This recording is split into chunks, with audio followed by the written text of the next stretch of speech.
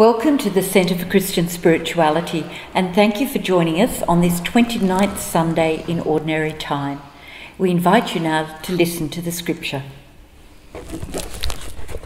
James and John, the sons of Zebedee, approached him. "Master," they said to him, "we want you to do us a favour." He said to them, "What is it you want me to do for you?" They said to him, "Allow us to sit, one at your right hand and the other at your left in your glory. You do not know what you are asking." Jesus said to them, "Can you drink the cup that I must drink, or be baptized with the baptism with which I must be baptized?" They replied, "We can." Jesus said to them, "The cup that I must drink, you shall drink, and be with the baptism with which I must be baptized, you shall be baptized. But as for the seats at my right hand or my left hand, these are not mine to grant. They belong to those to whom they have been allocated." When the other 10 heard this, they began to feel indignant with James and John. So Jesus called them to him and said to them, "You know that among the pagans their so-called rulers lord it over them, and the great men make their authority felt. This is not to happen among you. No, anyone who wants to become great among you must be your servant, and anyone who wants to be first among you must be slave to all. For the Son of Man himself did not come to be served, but to serve, and to give his life as a ransom for many." The context again of the Gospel is part of that journey to Jerusalem where Jesus is going to suffer. And there are 3 predictions of the Passion. And I mentioned on a previous occasion you have the prediction of the Passion, then a misunderstanding by the disciples, and then Jesus speaks about discipleship. The Gospel today does not record the prediction of the Passion, but what follows comes immediately after it. This prediction, the third one, is the most explicit, and you could almost say it says everything that did happen to Jesus in the Gospel description of the Passion. But notice the misunderstanding of the disciples, that they want to sit on the left hand and the right hand when Jesus comes into glory. And these are obviously positions of power, positions that would carry great prestige with them, so that they have misunderstood what it is. And when Jesus goes on to teach, we'll see his teaching is the exact opposite of that. One of the commentators suggested that in Matthew was a bit embarrassed by them asking this question, and he puts it down to the fact that their mother told them to do it. But nevertheless, it shows a misunderstanding. And so then Jesus begins to give his talk on what it means to be his disciple. And he says the exact opposite, that really it's not a question of lording it over, sitting on the right hand and the left hand. It's out there serving the people, that we must become the servants of all. And we have that sort of very famous saying that the Son of Man came not to be served, but to serve. And the whole goal of our life in this life is really service. It's not union with the Lord, that's in heaven.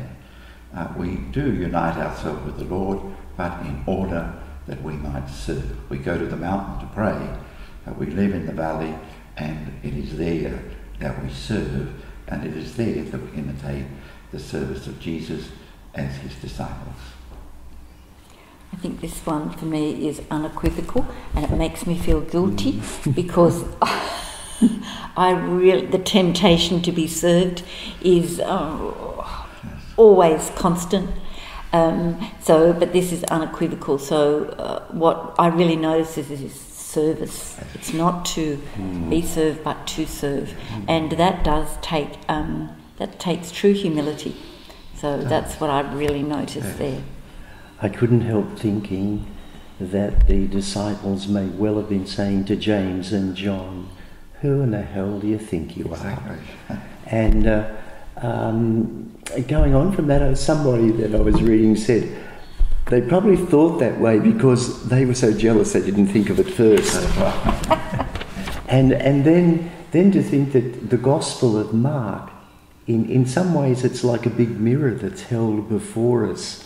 And as we look into that mirror, the question is being asked of us too, and invites us to reflect on that whole sense of what our mission is about, and also who this God is that we walk with and have allowed into our lives. The account of Luke records the disciples at the Last Supper are still talking about who is the greatest in the kingdom, so that they have had difficulty understanding it despite this very clear teaching of Jesus. We invite you now to take a moment and consider, what is it about that scripture that strikes you on the first reading?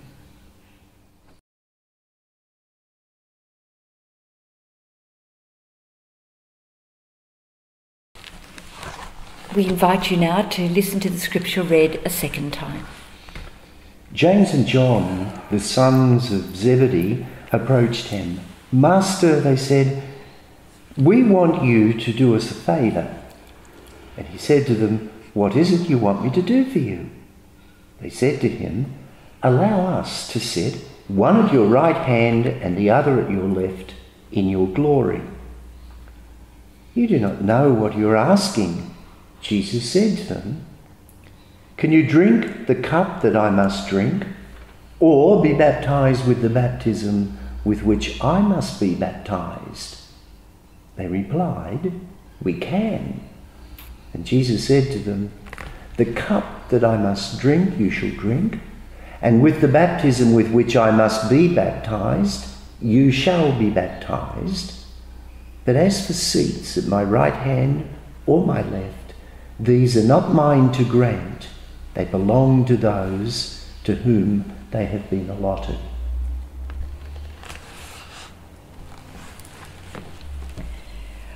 We might now consider a practical application on hearing the scripture read. I can think of a very practical one. I can't help thinking there in terms of to serve. I'm going to be kinder to my husband. That will be my dedication for the week. A little bit more service there. I was thinking, the question comes up for me often, do the people I serve work around me, or do I work around them? And I think service does mean that you work around them insofar as you can. I'm thinking of service in terms of the ability to listen, to ensure that everything's not about me, but I'm open to the opinions of others, and that's what I'll strive to do. We invite you now to consider, what's a practical application you have in applying this scripture to our daily lives.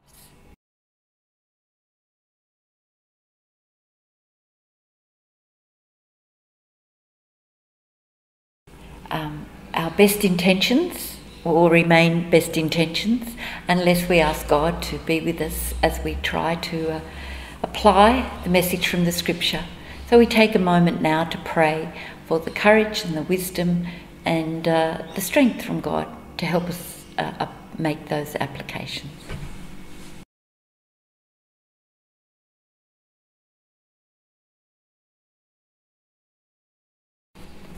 Thank you so much for joining us here at the Centre for Christian Spirituality. We hope that you're back next week to hear our Lectio reflections, and we will conclude now with a collect from the Mass of the Day on the 29th Sunday.